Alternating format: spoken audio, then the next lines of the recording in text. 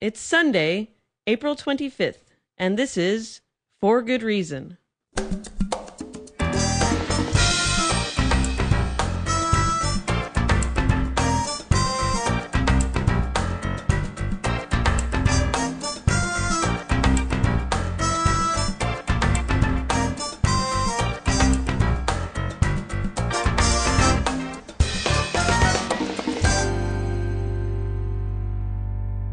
Welcome to For Good Reason. I'm DJ Grothy.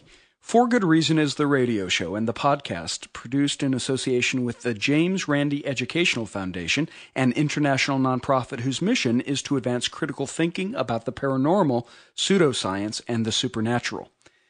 My guest this week is Deirdre Barrett. She is an evolutionary psychologist at Harvard Medical School's Behavioral Medicine program and the author of a number of books, including Wasteland and Trauma and Dreams. She joins me on the show to talk about her new book, Supernormal Stimuli, How Primal Urges Overran Their Evolutionary Purpose. Professor Deirdre Barrett, welcome to the show. Hi, nice to be here. I loved your book. Let's start off by defining supernormal stimuli. These are the things what we experience in our daily lives that mimic triggers from our old evolutionary past. It's like we are reacting today like we're still living on the Serengeti, but instead we're in modern society. So all these old urges, they're kind of, they're not serving us anymore. Yes, the supernormal stimulus is simply an object that pulls an instinct more strongly than whatever that instinct evolved for, is naturally intended for. And it's a term that Nico Tinbergen coined in his animal behavior research, but animals only encounter supernormal stimulus when an experimenter builds one. He would build dummy eggs and vary the size and the color and the markings to demonstrate that he could make plaster eggs that a bird would prefer to sit on in preference to its own. If the color was a more intense shade of the natural color, if the markings were exaggerated, if the egg was bigger.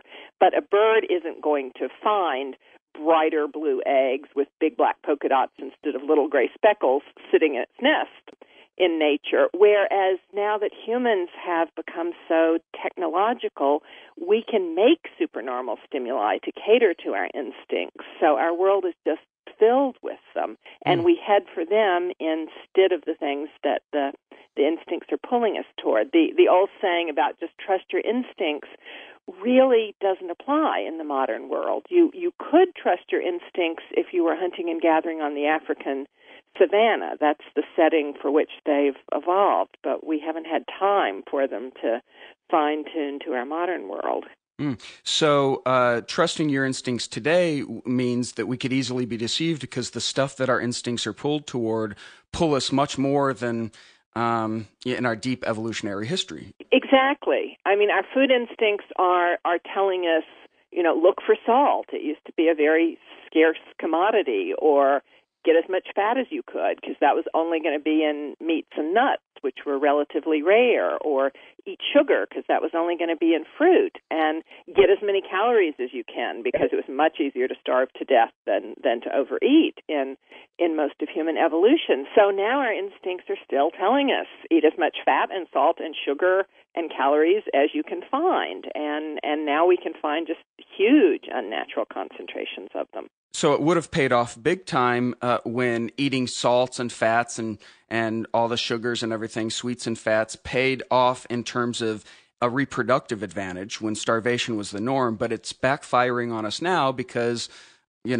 people aren't starving. In fact, they're overeating. Obesity is the epidemic. Right. I mean, our instincts lead us toward these supernormal stimuli more powerfully than toward the real things. I mean, it's not at all just food. It's, again, in our natural setting, if something was cute and little and had short limbs and big eyes and was looking up at you to take care of it and making cute sounds, you should be nurturing that. That was your child or possibly somebody else's in your tribe.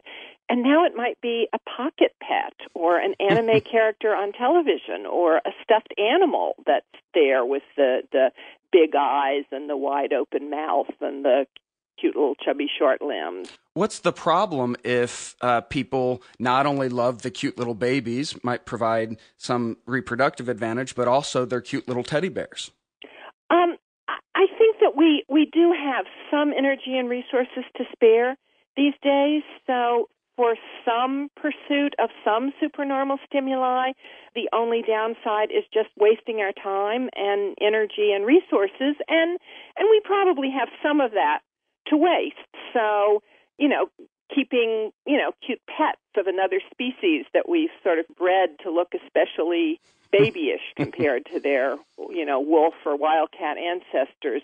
Right, you're speaking to me. I'm the owner of a puggle, and that little face, is endearing to everybody who comes over. I get what you're saying, but you're saying ultimately it could be a waste of time if it takes us from more important things? Yeah, it's certainly a waste of time from an evolutionary survival standpoint, but we can afford to waste some time. So owning some stuffed animals or pocket pets or watching cute cartoons or masturbating to the centerfold of a magazine rather than, seeking out a real partner, we can do certain amounts of these and all it does is waste time, and we've got some time to waste.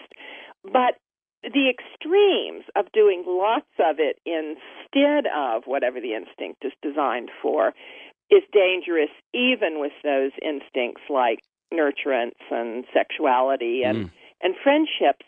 But they're more quickly dangerous for some other kinds of instincts like our defensiveness and territoriality and aggressive instincts. When those get falsely stimulated, it can be deadly to pay attention to the supernormal stimuli. Before we get to those kind of more destructive ways of paying attention to supernormal stimuli, let's talk about porn. You mentioned it. Last night, Professor, I saw Avenue Q. I laughed at the song "The Internet is for Porn," and the song last night made me think of your book. You argue about porn in your book. You say that porn diverts the natural reproductive impulse, and that some people actually favor porn over even being in relationships, or maybe that their love of porn competes with their love of real people. That sounds to me really old-fashioned. It's not the kind of argument you expect to hear from an evolutionary psychologist. Well, I think it's almost inarguable that it competes for time. I don't think porn actually competes for love, although some romance stories, some people can become so absorbed in some sort of substitute social world that it substitutes for friendships and love. I think porn substitutes for real sexuality, and if it substitutes once in a while, in scarce times, again, just like with owning stuffed animals, that are pulling your nurturance instinct, a little diversion of our natural instincts we can afford. But certainly for some people, pornography becomes a big problem. And William James had this phrase where he said the task of a psychologist is making the ordinary seem strange, by which he meant that our own instincts are just so invisible to us. They just seem so natural and so intuitive that we never question them, and we therefore can't really think about human behavior very logically. And when Nico Tinbergen was making these supernormal stimuli for animal sexual instincts, he could build cardboard butterflies that a male butterfly would prefer to try mating with over a real female. If the butterfly's cylinder had more defined stripes on the side, or if it wiggled faster than the rhythm that a real female does, it didn't even have to have wings, and the male would be trying to mate with the cardboard cylinder instead of the real female sitting next to it. And that just looks kind of ridiculous and stupid to us until you think that, not only those blow-up dolls that I think a minority of males favor, but just the centerfolds of magazines are really not very different than the cardboard butterfly without wings. A 6-inch flat, two-dimensional image of a woman instead of a real woman is about as big a leap as that cardboard butterfly. So you use the phrase porn as opposed to real sexuality. You're denying that enjoyment of porn is a way of being genuinely sexual. It's artificial to you. It's a substitute. It's somehow fake. Well, of course, it's really sexual in terms of the physical sensations of that individual, but from an evolutionary standpoint, from a reproductive standpoint, it's certainly not sexual, in that most definitions of sex have to do with interacting with another partner of the same species. Okay. Well, it's a subject that fascinates me, not only because of the implications of your theory for, say, gay people and, their interests and all that stuff, but just because, like I said, it doesn't sound like the argument you normally get from someone steeped in the evolutionary sciences. You hear something that could be interpreted as somewhat anti-porn from the let's say the cultural competitors to the evolutionists, the religious right or something like that. Yes, well, actually, it's a good point when you mention gay people, because certainly there's a distinction between much of what we do sexually is not, in an evolutionary sense, forwarding our reproductive strategy. You wouldn't actually say that like homosexuality is therefore a waste of time. Paying attention to teddy bears is a waste of time. No, you make a very important point that human sexuality certainly serves a lot of other purposes besides reproduction, and our instincts are more around reproduction, but in today's world with basically overpopulation, we don't really want, much less need to be reproducing as fast as we can. So certainly there are many kinds of sexuality that from an evolutionary standpoint are not achieving any reproductive goal. Gay sex certainly isn't. Any sex with birth control certainly isn't. Mm-hmm. Any sex after the age of menopause isn't. So from a reproductive standpoint, much of what we do is not serving evolution.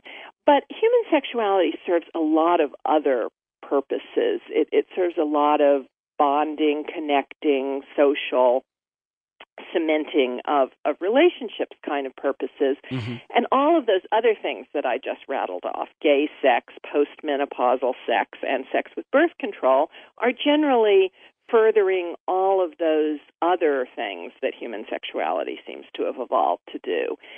Whereas pornography doesn't seem to be furthering any of those agendas. You don't object to porn on moral grounds. You just think that it's not as effective at serving our needs as these other ways of being sexual. Well, I'm only categorizing it with stuffed toys and television as a substitute for more general social drives and many other things, as in small quantities, simply a waste of time, and only really destructive in large quantities. Cheeseburgers would fall in the same category. No, I certainly don't see it as a moral issue. I'd like to let our listeners know that you can get a copy of Supernormal Stimuli, How Primal Urges Overran Their Evolutionary Purpose, through our website, forgoodreason.org. Professor, one of the things I found confusing in your argument about supernormal stimuli, you'll help unpack this for me, is that you say one of the reasons we don't adopt, say, alternative energy as opposed to nuclear power is because of this desire we have to seek supernormal stimuli by pursuing stuff that gives us a lot of prestige, and it's very difficult, like nuclear physics, right? It has this payoff for all these evolutionary instincts to seek after prestige or something. Do I have that right? Yeah, I've literally heard physicists say that wind power and solar power are kind of fancy plumbing, and they might be good energy sources, but they're a little boring to work on. Whereas as nuclear and subatomic physics is just fascinating, and that's at least one of the reasons that we're busy building the Hadron Collider while making kind of modest progress toward harnessing wind power or solar power. So again, you're seeing the problems resulting from these supernormal stimuli as affecting really every area of our lives. The biggest challenges we face, you're saying, has to do with supernormal stimuli.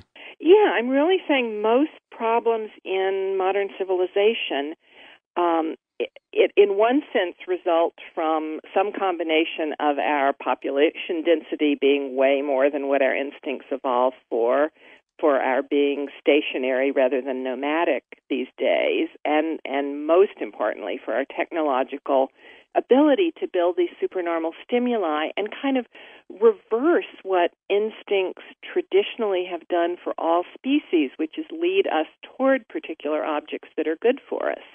As we developed technologically, we kind of stopped that process and reversed it so that instead of heading toward the natural objects that our instincts would pull us toward, we take the instincts and create an exaggeration of what they're desiring and create the objects to cater to the instincts. So you're basically saying the way that we evolved doesn't serve us in our modern society. One of the ways, I think this is evident, although you don't get into it in great depth in your book, I want to talk to you about it, though, is when it comes to things like belief in the paranormal or the supernatural.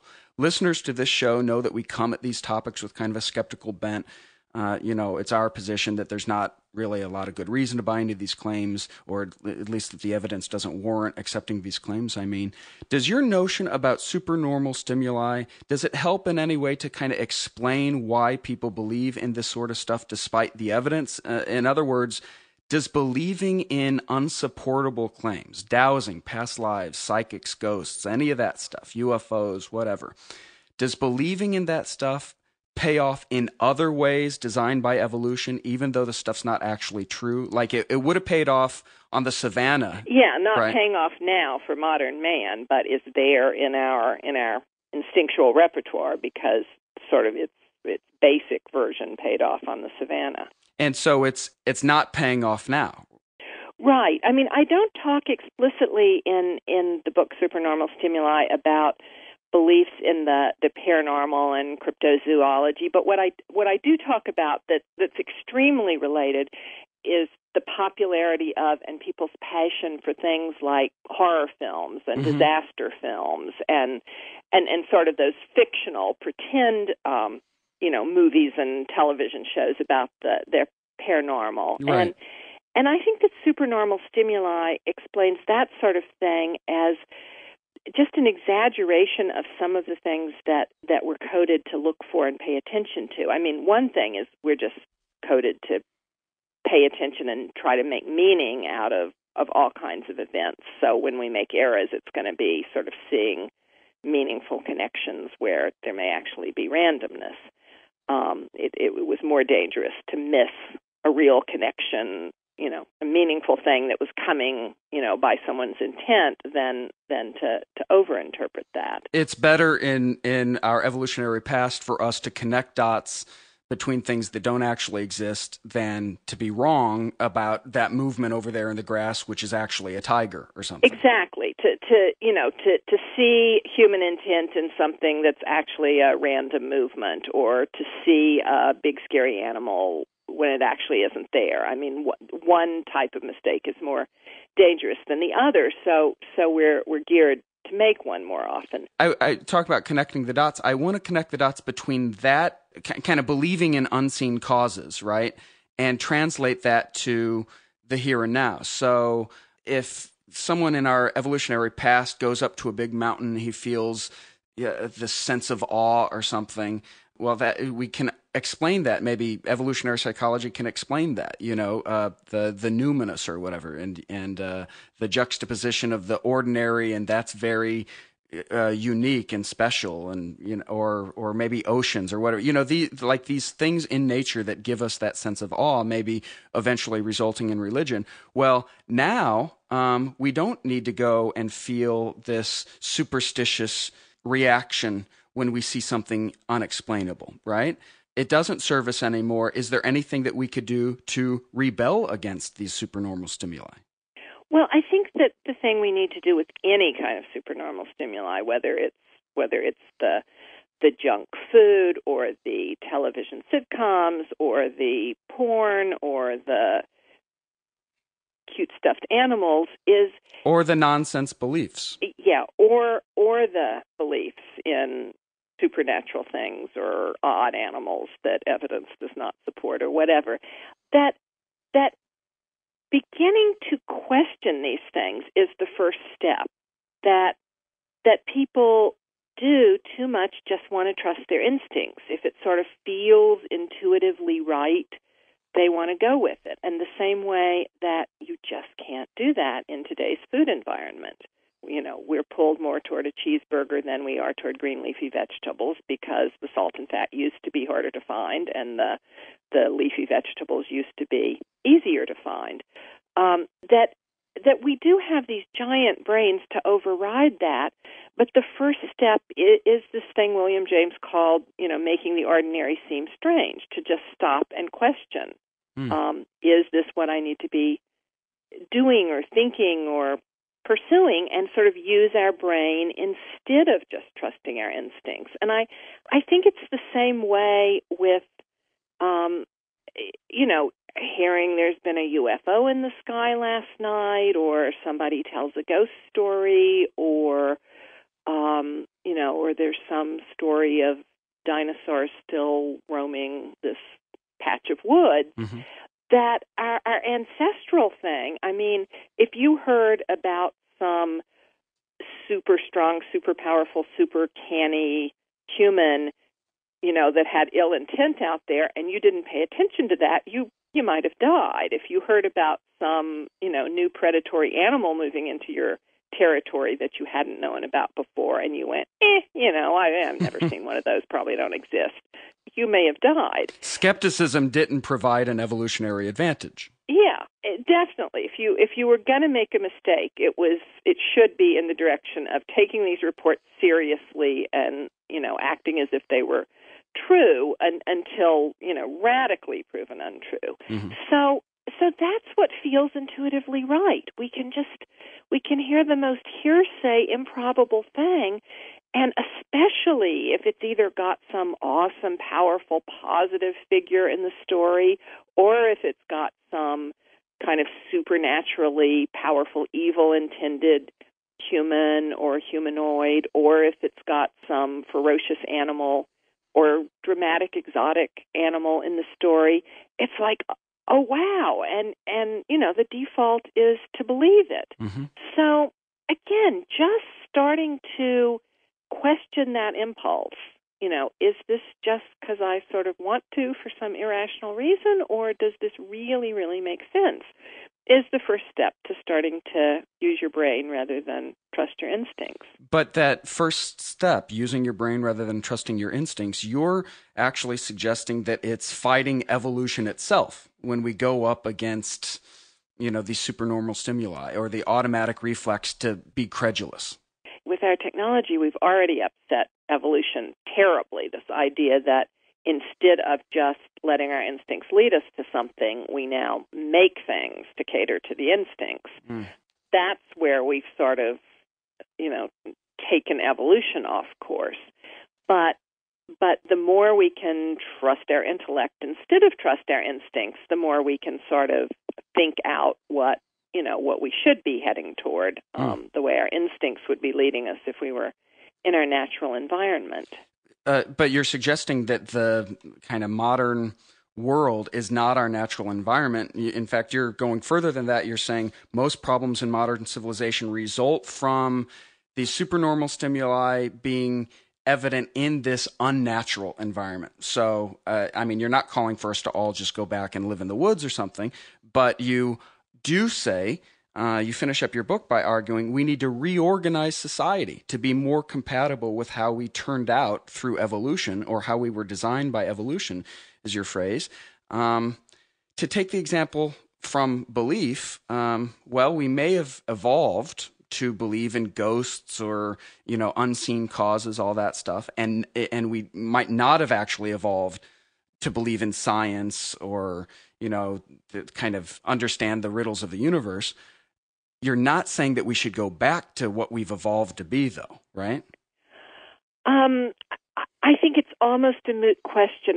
With our current population, we couldn't live a hunting-gathering lifestyle as opposed to an agricultural one. We just couldn't roll back our technology or our population level. So whether we should is just sort of it's an interesting philosophical question, but it's not a very practical one. We're obviously going to live with a lot of the modern, relatively unnatural to our evolved instincts. Of course, but world. you're saying we need to reorganize society to be more compatible with our instincts. Yeah. In as much as we can change the world around us so that our instincts will automatically lead us toward healthy things, that would be great. I think with some things like our food environment, that we really could do that.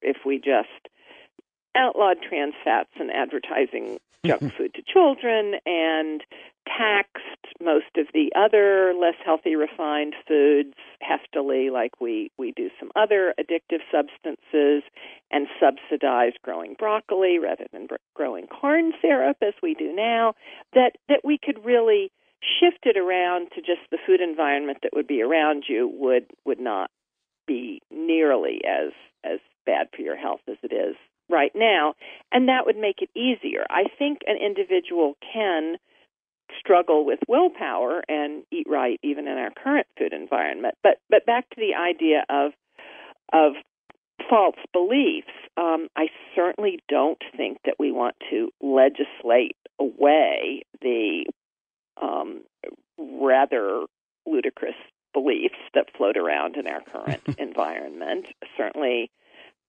our population densities and our technology has made it such that anytime anyone comes up with a compelling odd story, that infinitely more human beings will hear it than would have at some point in the past. And believe in it as a consequence. And believe, get all excited about it and believe in it. But just you have to hear about it in the first place to even potentially believe in it. So I think that's why some of these movements are magnifying. And I don't think that most of us want to re-engineer our environment to not allow improbable stories to circulate. So I think that's one we're maybe going to change less, although I think it's certainly a positive change that, at least in America right now, it seems to be becoming somewhat more permissible to kind of say, that's ridiculous, that isn't logical, let's think about that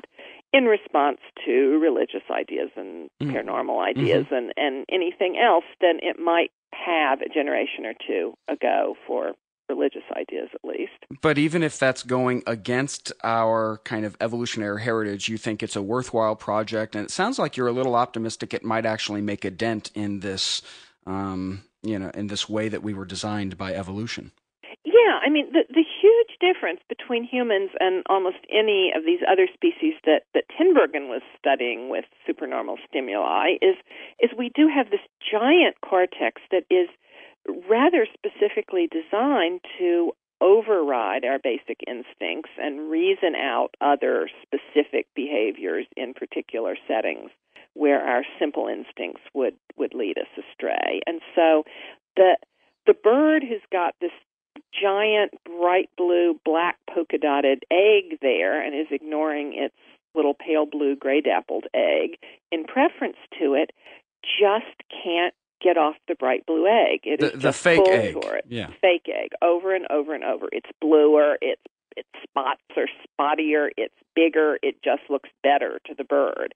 And, no matter how many times it slides off this giant egg, it's just going to hop back on and keep ignoring its own egg.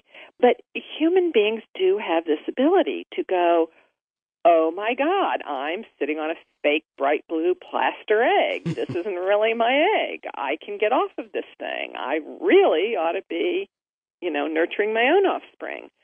So we really can do something different in that situation. But the trick is just realizing that the artificial situation exists. It feels so natural to us, our equivalent of the giant blue egg, that we just so often don't question, this just feels like good food. Of course we'd eat it. Or, of course we want to sit in front of a box of wires watching laugh tracks for half hour after half hour instead of having a conversation with a real human being. We just kind of don't question why we're pulled toward most of these things. Mm.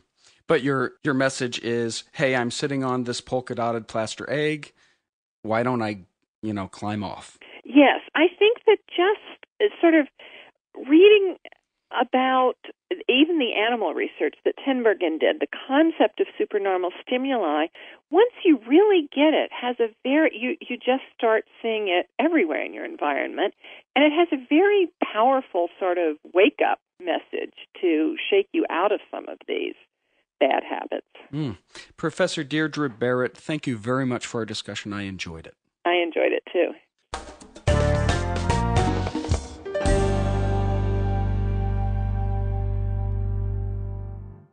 And now, in this week's installment of The Honest Liar, we compare a $20 street scam with a $1 billion crime. Here's Jamie Ian Swiss. $65 billion. That's how much Bernie Madoff took his victims for. $65 billion. To understand the mysteries of Monty or Madoff, you first have to credit the con man. In 1920, Charles Ponzi created a financial scam that bears his name today. For a short time, at least, his scheme became nothing less than a craze. Ponzi brought in millions of $1920 in less than a year's time. And also within that same year, Ponzi's con collapsed, and he would eventually go to prison for it twice. 88 years after Ponzi's stroke of evil genius, Bernard Bernie Madoff was arrested on December 11th, 2008, for operating the biggest Ponzi scheme in history, having bilked his victims out of an estimated $65 billion, enough to fund the American war in Afghanistan for a full year.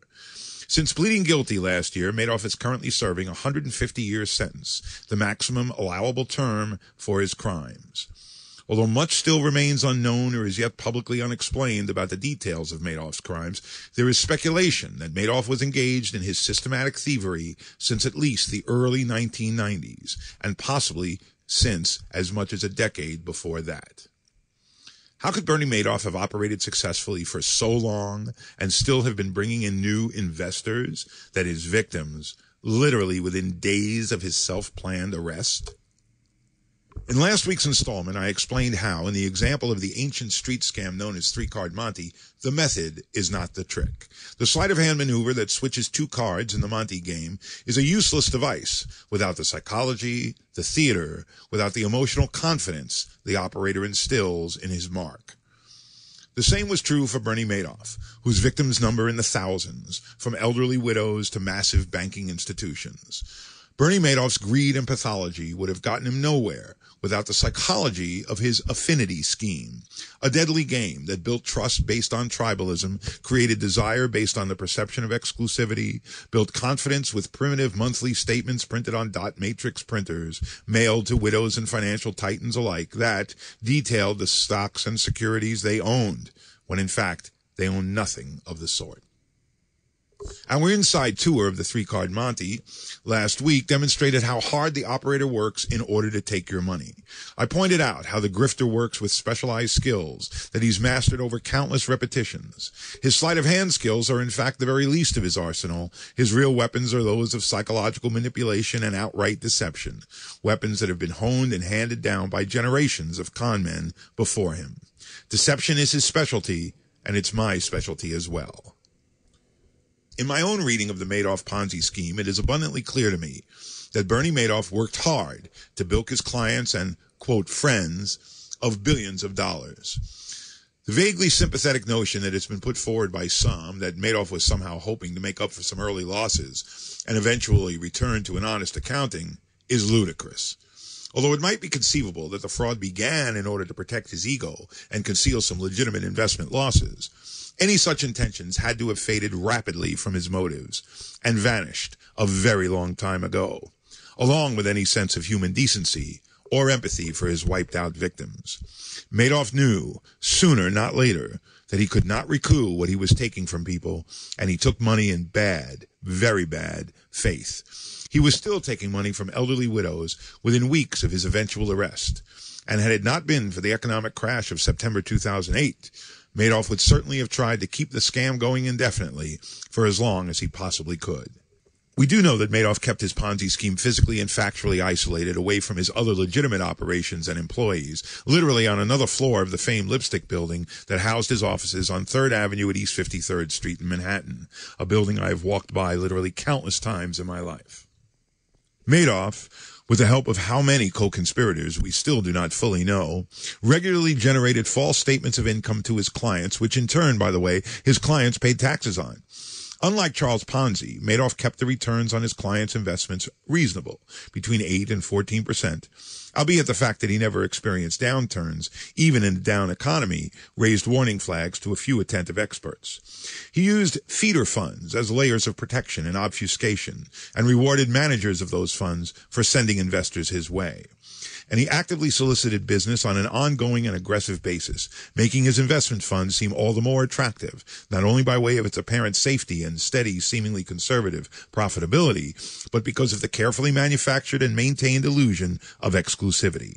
By turning away the occasional investor with apparent arrogance and disregard, "I don't need your money," he was known to declare to prospects with too many questions, Madoff helped to build his myth, and by so doing, built the desirability of his fund. Bernie Madoff is a criminal, a con man, a predator, and an expert deceiver who worked hard to maintain his deceptions. I often remind my audiences that being fooled is not the same as being a fool. As a professional magician, I don't get paid merely to fool the stupid, the greedy, or the gullible. On the contrary, I get paid to fool smart, observant, reasoning people who are immediately aware they are likely to be fooled since they know I'm a magician. It would be foolish to attribute the effectiveness of a magic trick on the stupidity or inclination toward gullibility of my audiences. Indeed, the fact that we magicians work as hard as we do to create effective illusions is actually yet another psychological method of magic in and of itself. So when dealing with professionals, magician, Monty, or Madoff, it would be a mistake to blame the victim of a card trick, a con game, or a billion-dollar Ponzi scheme. To blame the victim offers no genuine insight and teaches us little about what has occurred. I once knew a professional magician who was taken in by the venerable Jamaican tourist con standing right in front of Grand Central Station, a scam in which the chief lure is nothing more than altruism. What does that teach us? Yet in the immediate aftermath of the Madoff affair, there were no shortage of voices ready to blame the victims of Madoff's predations. New York Times business columnist Joe Nocera addressed the Madoff case for the first time on March 13, 2009, almost 3 months to the day after Madoff's arrest, with a piece that was topped with this headline: "Madoff had accomplices, his victims." No confusion there. On June 29th, Nocera's headline was, "Madoff's victims, get over it." By July 4th, however, even Mr. Nocera had to back away from some of his more Scrooge-like inclinations. "Are there no workhouses? Are there no prisons?" as more and more stories came to light of the devastation left in Madoff's wake. Quote, "The victims of Bernard L. Madoff, who was sentenced to 150 years in prison on Monday for his heinous financial crimes, deserve our sympathies," wrote Nocera. And he continued, "And ever since Mr. Madoff's Ponzi scheme was revealed, the victims' lives have taken heartbreaking turns. Cancer patients who can no longer afford their treatments, people whose retirements have been destroyed, elderly parents who've had to move in with their children." Mr. Nocera may have changed his tune, but he was far from alone in his tendency to blame the victim. Madoff sympathizers, for lack of a better term, want to believe that he somehow backed into becoming a con man, trying to make up for some market reversals. This is yet another version of blame the victim, however, based on the failure of the imagination that one experiences when trying to grasp the enormity, the monstrosity that Madoff is. A former special agent with the FBI who constructed behavioral profiles, Greg O. McCrary, was quoted in the Times comparing Madoff to a serial killer. Quote, "Some of the characteristics you see in psychopaths are lying, manipulation, the ability to deceive, feelings of grandiosity, and callousness toward their victims." Close quote. That grandiosity, the power of life and death, the power of a god, applies to Madoff as much as to a serial killer, according to McCrary. He adds, "Madoff is getting the same thing. He's playing financial god, ruining these people, and taking their money." There are valid lessons to be drawn from the Madoff disaster, the failed responsibilities of the SEC and other regulators notwithstanding, that penetrate beneath the shallow gloss of greed and stupidity. These are lessons that magicians have long sought to teach to skeptics, scientists, academics, and investors alike, and continue to demonstrate every day in our work. For, after all, we do not get paid merely to fool the stupid. Lesson 1 is this. Anyone can be fooled. The moment you think you can't, you're lining up to be the next victim. And lesson 2 is that before we blame the victim, we must, first and always, credit the con man. My name is Jamie Ian Swiss, and I am the Honest Liar.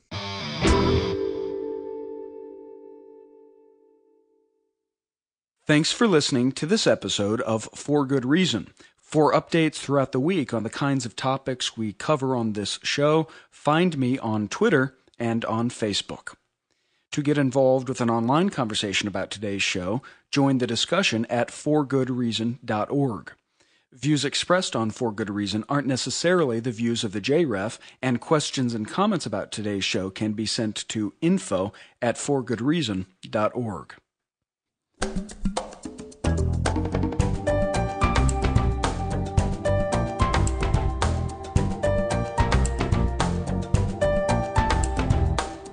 For Good Reason is produced by Thomas Donnelly and recorded from St. Louis, Missouri. Our music is composed for us by Emmy Award-nominated Gary Stockdale. Contributors to today's show included Jamie Ian Swiss and Christina Stevens. I'm your host, DJ Grothy.